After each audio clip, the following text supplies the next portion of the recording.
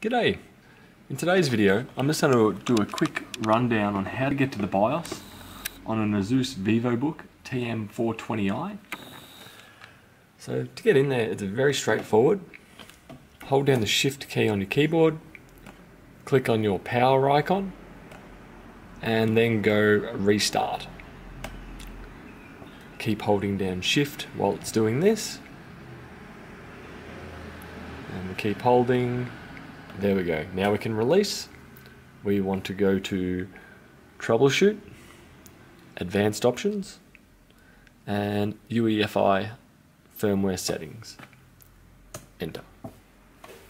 From here the computer will restart, and from there I'll do a quick overview of what's actually in the UEFI. So at the moment I've updated mine to BIOS version 301. And this is the basic menu that you can see. Battery 100%, CPU at 52 degrees, fan 25,000 RPM or 2500 RPM, RAM, so on. So double tap. Doesn't really give me a breakdown at all. Serial number, different hard drives, boot priorities. Go to advanced. As you see, we've switched to advanced, and in there, what can we tune and change? So really not much. This is the system information. Over here is just various mappings on navigation using the touchscreen.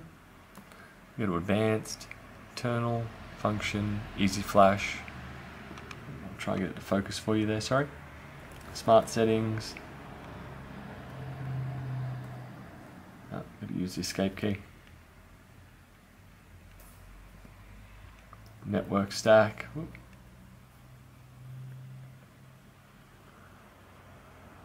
Network stack disabled.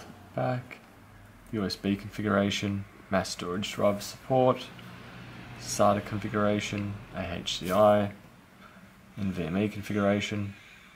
Basically just displaying what's in that port. Go over to boot. Fast boot. Options. Add boot option. Delete boot option.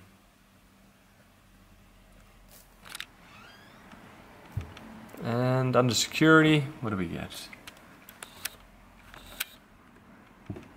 Admin password, user password, interface security,